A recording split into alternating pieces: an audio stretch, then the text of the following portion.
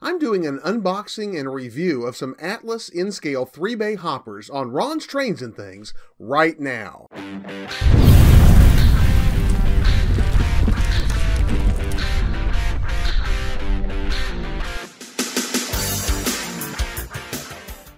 Hi, I'm Ron of Ron's Trains and Things, and if you'd like to see more model railroading tips, tools, and techniques, then be sure and subscribe down below and click that little bell icon so you can catch future videos. The model railroad industry has become one of product announcements and advanced reservations. Whenever manufacturers come out with new locomotives, rolling stock, structures, they make an announcement of that product and then ask that customers make reservations for those products, which basically amount to commitments to buy them whenever they come out. These are the ways that manufacturers gauge the production numbers that they need whenever they make new runs of models or other products. Now, there's a lot of debate about the advantages and disadvantages of advanced reservations for both the consumer and the producer of those products, and I'm not going to get into that whole debate today. But one of the things that does sometimes happen, in fact it just happened to me, is that we see a product announced and we think, oh, that's something I'd like to have, so we make an advanced reservation. And then over the course of the months, sometimes many months, between making the reservation and the actual introduction of the product itself, we forget that we made the reservation. That happened to me this week. I got an email earlier in the week from Brooklyn Locomotive Works saying, the product that you ordered is on its way. Well, I had completely forgotten that last July I ordered some products on advanced reservations through Brooklyn Locomotive Works. Well, that package arrived in the mail today. And so I thought it would be fun to do a little bit of an unboxing and maybe even a little product review. I don't normally do product reviews, but I think we'll take a look at what's in this box and see just exactly what it's like. So let's go over to the workbench and open this box up and see what's inside. So here's the box that I received today, and we're going to just open this up and see exactly what is inside. Always excited, kind of like a kid in the candy store when I get a package in the mail, and let's see just exactly what we have in this one.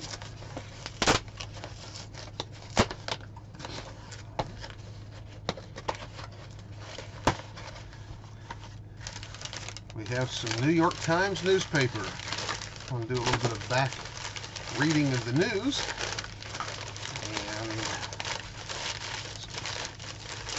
Get it unwrapped here. What I have is 3 Atlas Trainman 90-ton hoppers. Now, Trainman is what I would call an entry-level line that Atlas produces.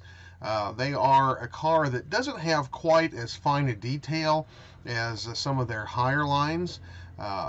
Things tend to be a little more bulky and not quite to scale as far as the detail is concerned. But in this case, I ordered these because I have a coal train that is made up of 3-bay open hoppers, and I needed to fill that train out a little bit because I didn't have quite as many cars in it as I would like, and these will fit into that train really, really well. So I went ahead and ordered these, and the nice thing about the Trainman line is it's a little less expensive line, so if you want to buy some newer cars but you want to practice doing some weathering or some other types of upgrades, these are a little less expensive cars that are great for doing that. Now we're going to go over to the turntable over on the layout, and we'll open one of these up and take a look at it and see just exactly what these cars look like. While I'm here, I had a second package that arrived in the mail today, and I thought we'd just as well open it while we're at it just to see what it holds. Again, this is something else that I've ordered. I think this is something that I actually ordered through Amazon, but it was shipped from a company called Lights for Models out of Dublin, Ohio. And we're going to see what we have in here. That is my invoice and some business cards. But what I really have inside is a couple of spools of fine easy line. This is a great product for making fences, for making telephone lines. I also intend to try to use some for making some tie down strapping on some flat cars and some center beam flat cars. And I've purchased it in two colors. I have a black and I have kind of a rusty brown color. Rusty brown color would be great for making barbed wire fences, and plan to do some of that work with it. So we'll be seeing some of these products in future Ron's Trains and Things videos, as we'll be doing some other modeling projects with it, and you can look forward to that in the future. We're going to take a closer look at one of these 3-bay offset hoppers. This particular one is Atlas product number 50-002-861. It is a BNSF. The road number is 646637, and as you can see, it is painted in the modern H3 or swoosh scheme. And we're going to take a closer look at this model here. We're going to open it up. Of course, comes in this nice jewel case, as almost all N-scale rolling stock and locomotives do these days. And we'll pull this out. No other real documentation or anything that comes in the case itself, just the model. And here we'll take a look at the model. Now, again, this is an economy line of rolling stock for Atlas, and so it doesn't have near the detail that their master line products do. But we'll look at what it does have. The lettering on it is nice and crisp. It doesn't have all of the very fine scale lettering on some of the placards and things that the master line or other fine scale rolling stock might have. But the lettering that it does have is nice and crisp, and even the small lettering is readable. Now you'll notice on the details, like the steps, and especially the stirrup steps, those things are pretty chunky, not real fine detail.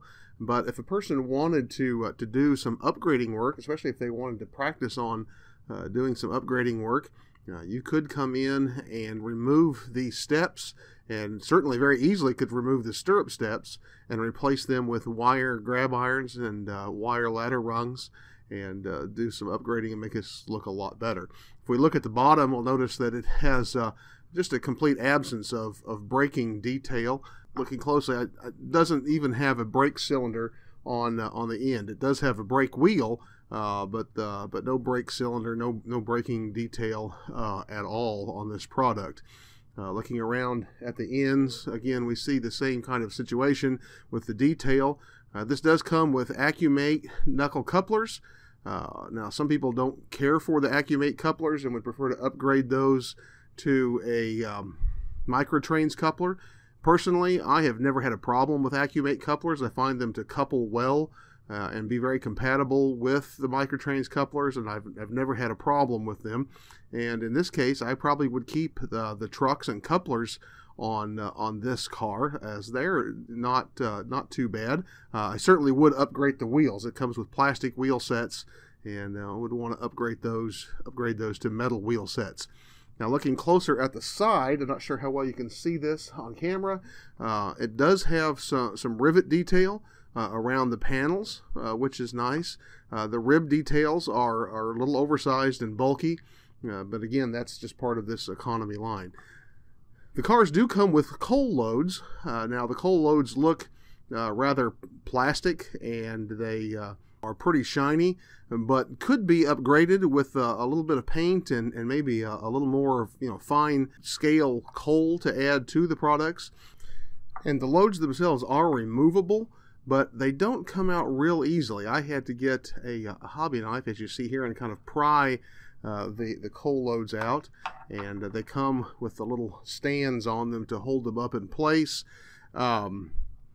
The person could make those a little more easily removable by maybe adding a washer or something magnetic underneath, where you could pull them out with a magnet. Now, when you do remove the coal loads, you look inside the car, and again, you don't see a lot of detail inside of the car. In fact, you see this big shiny weight down in the bottom, which helps to weight the car itself. But you don't get a lot of detail in there. I would definitely, if I was going to run this empty at all, would want to come in and probably paint that weight down in the bottom, the the closest match I could to this oxide red that is the color of the car. And then, of course, you could come in and weather the inside of this car with some black to simulate some coal dust and such, and might take away from the fact that it doesn't have a lot of detail inside of it. Finding that putting the load back and getting it straight is almost as complicated as it was to get it out in the first place. It keeps wanting to go in crooked. The easiest thing for these cars would be just to run them with the loads in them all the time, because they're, again, a little complicated to get the loads out, and definitely not that easy to get them back in straight. But probably if you're doing any operations at all, you're going to want to remove them and put them back in as you're doing those operations. So that's definitely something you would want to play with and work with a little bit.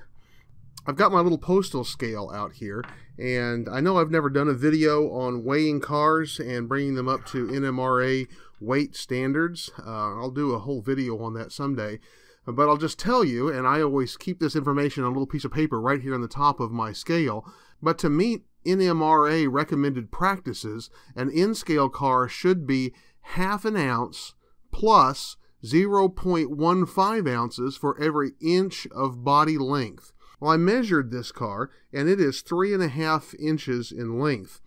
So if we take our ½ an ounce, and then we add 0.15 times 3, that comes to 0.45.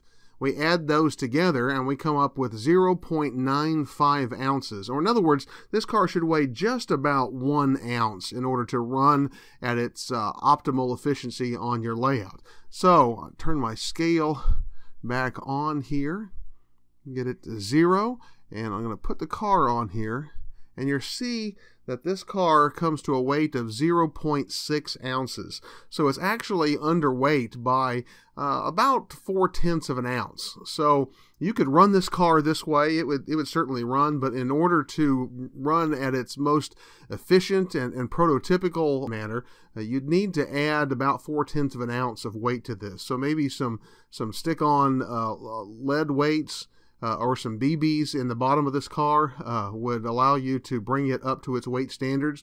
But then, of course, those are going to be things that if you're running it empty are going to show and are going to, again, take even further away from the prototypical look of this car.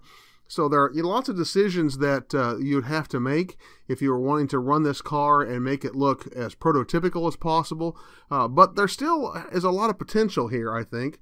If you are interested and willing to do some work in modifying, improving, and weathering a car, there's some potential here to be able to make a car that looks pretty nice to run on your layout. And certainly these cars can save you some money. I didn't mention earlier, but the MSRP on these cars is $18.95, and I've already seen them online for as low as $13.95. Compare that to the MSRP on a similar car from Atlas Master Line series, which runs $22.95. You see, you could definitely save a few dollars by getting some of these cars and doing the upgrades and the improvements yourself. If you're looking for a 3-bay offset hopper that's affordable, that you can modify, weather, do a little work on to make it exactly the way you want it to be, then these Trainman 90-ton hoppers from Atlas might be just the thing you're looking for. I plan on doing some upgrades and some modifications as well as some weathering to them, and I'll show you what I do to them in future episodes of Ron's Trains and Things. If you enjoyed this video, then here's a link to some more videos that I know you'll enjoy as well. Also, I hope you'll give it a thumbs up down below, share it wherever model railroaders hang out, and of course be sure and subscribe and click the little bell below so you can catch future episodes. I also hope you'll take a moment to look at the description down below this video. There you're going to find a link to my Amazon page, my Patreon page, as well as links to my Twitter account, my Facebook page, and other ways that you can connect with me, so be sure and check out those links down below. I hope you'll join me again next Tuesday as I'll be bringing you another great model railroading segment, and I look forward to seeing you then.